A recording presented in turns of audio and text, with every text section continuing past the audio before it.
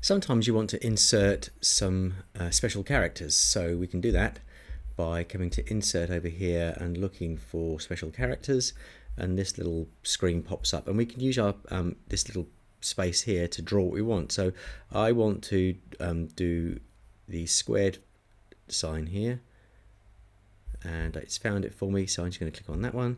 So we could, for example, just put in 4 squared here, for example. Let's have a look for another one. Let's just see if we wanted a particular Greek letter. We could do omega here, for example. We just draw it and it'll put it in for us. We might want to do copyright. Just do that and it comes up with that for us.